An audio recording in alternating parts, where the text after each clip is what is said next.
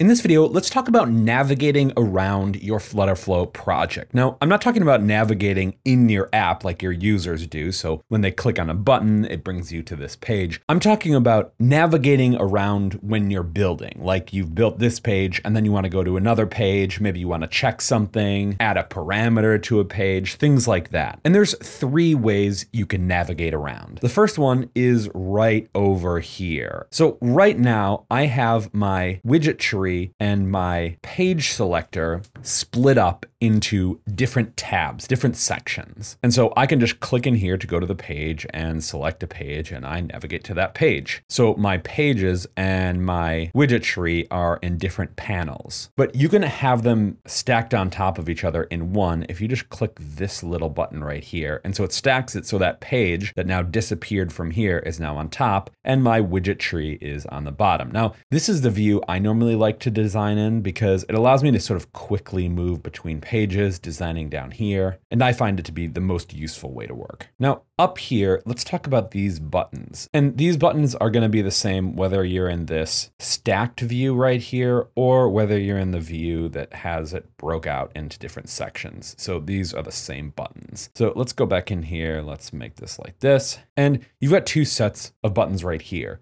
These ones over here will control the view down here and what's shown down here. And these are actions. So over here, you can see we've got icons for the pages and components. And here we've got the one that selected both. So if I have both, this is going to show both my pages down here. And that's why these have these page icons.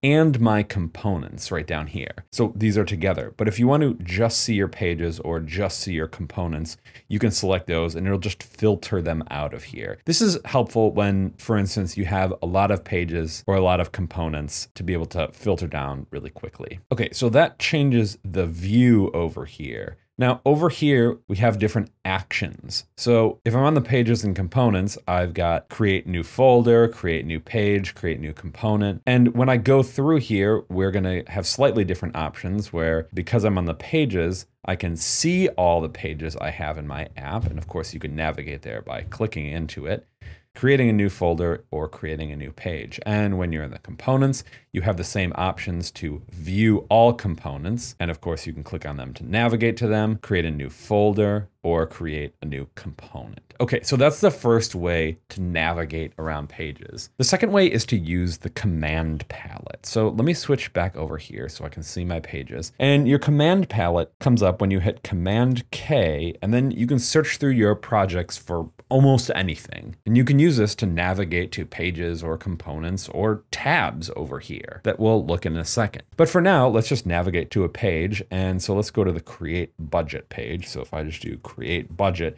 you can see that it pops up first. And if I click Enter, I'll navigate to that page. Okay, that's great. But maybe I wanted this Create Budget Begin page. And so if I pull up my command palette again, I can go Create Budget, and it's the second one, and I can just click my down arrow to navigate here, up and down, and go right there. Okay, sweet. Now, in order for that command palette to be like actually useful, your pages and your components need to have good semantic names. That is, names that describe in the best and simplest way possible what that page is, so you can kind of have all of them in your mind so you can quickly reference them when you're navigating between pages. Okay, that's way number two. The last way is with our storyboard. And so that's over here. And of course, you could get there by clicking on it, but let's do it the fun way with our Command K and go Storyboard, and it's a tab, that's that icon. So let's move there. Sweet. Now let's zoom out a little bit and you can see you've got your whole app laid out here. Okay, so let's talk about what Storyboard is and what you can actually use it for. So there are a couple of different things. First, you can obviously use it for navigation. So if you have more of a visual memory of what your pages look like, say like, for instance, over here, you've got this card page and it's got this real distinctive card gradient up here. And then I've got my income and spending right down here. And that's like an easy visual clue. So maybe if I want to navigate there, I can just come to my storyboard, and when you double click on it, it'll bring you to that page. So that's one way to use it. Now notice one of the cool things about Storyboard is it remembers state. So this was my last view and it remembers your view. And it also remembers if you change the organization of these pages. Why would I want to do that? Well, maybe the default layout either obscures something like a path, so you can see these lines right now are all overlapping each other, but there's actually multiple lines in here. And so I can pull that up and it helps me to see the navigation a little bit better. Also, we don't just have navigation and login routes visualized here. We also have bottom sheet actions visualized. So over here on this card page, you can see that we've got one of these right down here. It coincides with a navigate action, so that's why we've got these overlapping lines. But if we follow this down, we can see that we've got way down here, we've got this bottom sheet. And so maybe you want this closer to the page that's using it.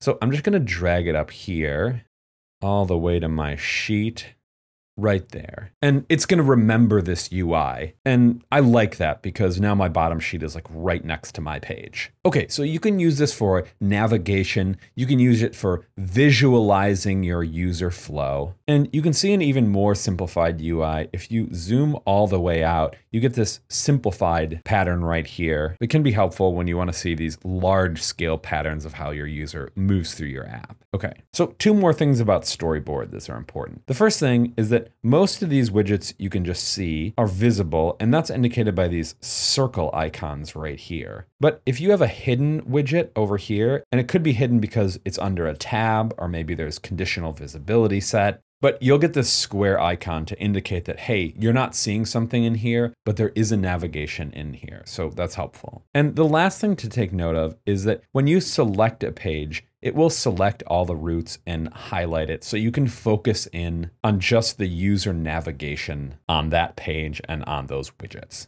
And finally, if you've moved a bunch of stuff around and don't really like it and want to start again with the original layout of the pages, you can just come up here and it'll reset that. And those are the three main ways to navigate in your project in FlutterFlow.